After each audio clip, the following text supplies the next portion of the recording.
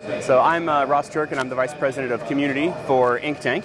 And we're here with Penguin and Calxeda to show an integrated storage solution, which is Ceph, which is a software layer running on top of this Penguin chassis using Calxeda system on a chip. And what Ceph does is it allows us to take all of the drives in this system and turn them into a single storage cluster that's self-managing and self-healing. What I'm showing today is a visualizer of Ceph. On the left-hand side, you'll see the logical representation of the cluster with pools on the inner ring and placement groups on the outer ring.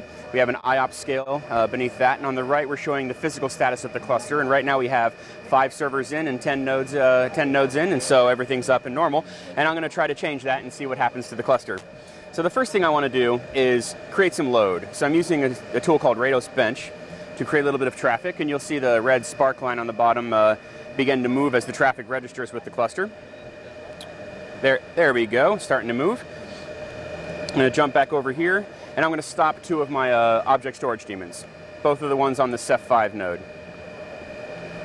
Let me go ahead and refresh my tree here. Oh, one of them's down, and there we go, both of them are down. So I'm going to refresh my logical tree, and the first thing we'll see is that some of these placement groups are now a dark green. And that dark green means that they're stale. The monitor hasn't heard from them in a while, and it's trying to figure out whether those placement groups are still up and available or not. I'm going to refresh one more time.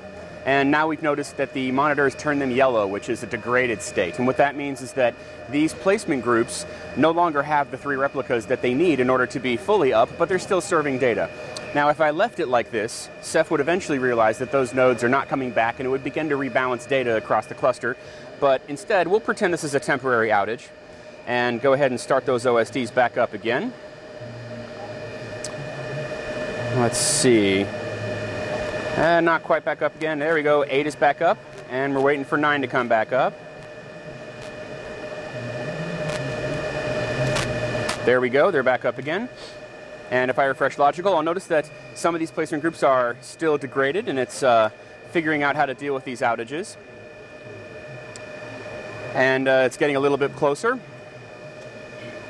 A little bit closer. We still have something in our first pool that needs to be recovered a little bit, but most of these other pools are figuring it out.